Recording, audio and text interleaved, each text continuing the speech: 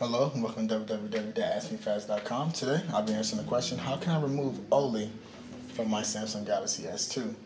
If you would like to remove this application, you will first need to go to your Samsung device, go into Apps, Settings, Applications.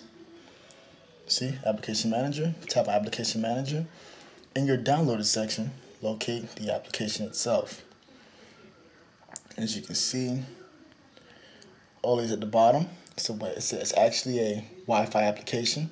Simply tap on it. It's actually in a different language, not the English language, the version that I have.